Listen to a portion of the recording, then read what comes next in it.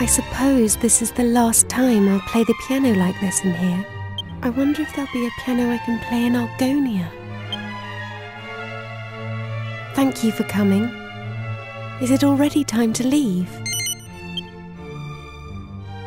I asked the minister to have you call on me so that we could take one last walk through the castle, alone together, just like old times. I know it's not quite time yet, but I wanted to say goodbye to you properly. To thank you for everything you've done. The times I've spent here in Trodain Castle, with you, will be memories I shall treasure for always. I have to marry the Prince of Argonia to fulfill my royal duty. And you have to please continue to serve my father and protect Trodain, just as you always have. Oh. So then, shall we go? It won't do to keep people waiting too long.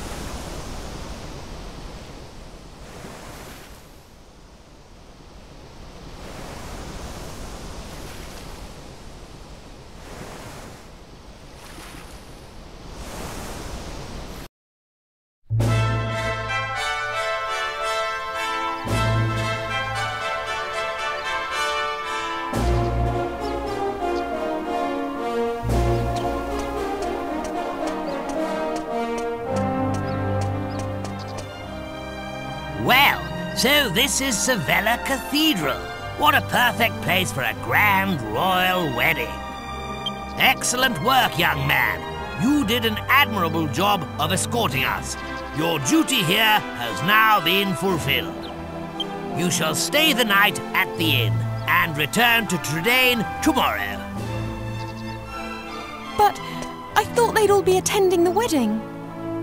I'm sorry, Princess, but I'm afraid that won't be possible.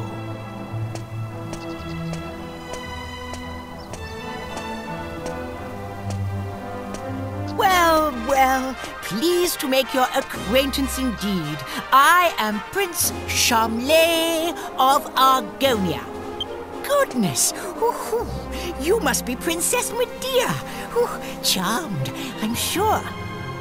One look at you is enough to make me forget all the other beautiful girls I've ever met. I'm the luckiest man in the world to have you as my wife. Blimey, what's with all the romance? I didn't know you had it in you, Charmles. It's Charmles.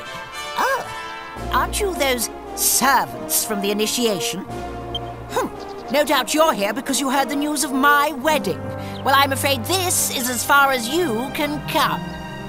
I can't possibly have commoners like you at such a grand royal affair. It's not as if you're aristocracy, or wealthy, or, well, anything.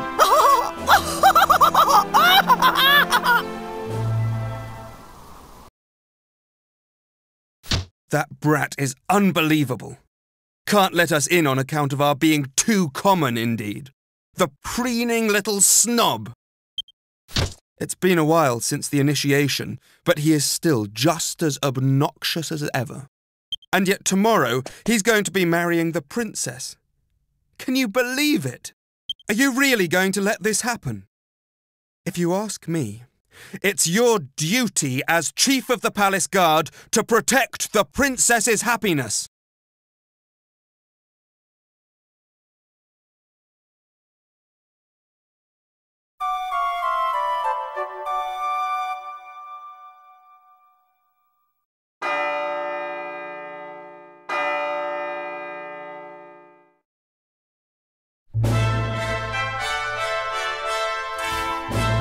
Rise and shine, Gov. The princess will be getting itched in a bit. We've come all this way. We should at least try and get a glimpse of her all dolled up. I'll go on ahead then, eh? I'll be waiting in front of that big church.